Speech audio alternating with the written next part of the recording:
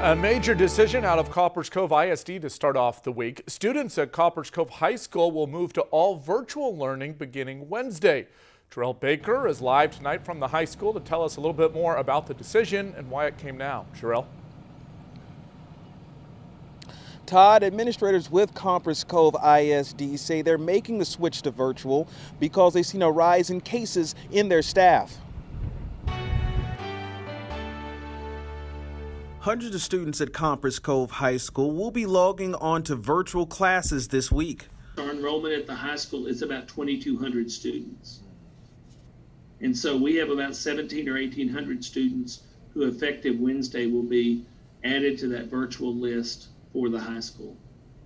Superintendent Joe Burns says students could be using virtual learning until at least November. Burns says they made the call to switch due to a rise in cases. That we have 9 staff cases there, but we have, I think today we have 23 staff members that are not at work at the high school because of exposure or waiting to see if a test result comes back positive. Burns says they have around 142 staff in total at the high school, and many of them are already at home teaching online classes.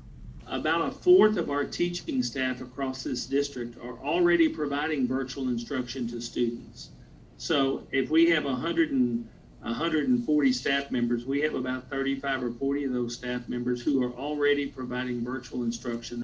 Burns says athletic and band practices will continue as scheduled, but students will have to wear face coverings as well as follow other social distancing guidelines. Burns says that Copperas Cove ISD will also be providing free lunches and free breakfast at all elementary school campuses except for May Stevens.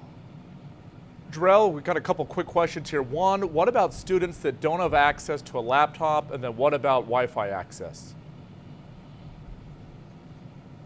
Well, for that first question, when it comes to laptops and devices, Burns says that the district will be taking requests on November 2nd so that students and parents can request a device, and they'll also schedule a time so they can come and pick that up. And they also say when it comes to Wi-Fi, they're going to be setting up a courtesy Wi-Fi kiosk right up here in the entrance of Copperas Cove, and they're also going to be setting up another kiosk at Bulldog Stadium so students can come and they can watch a virtual class, or they can also download their material that they need for classes. Live here in Copperas Cove, Terrell Baker, 25 News.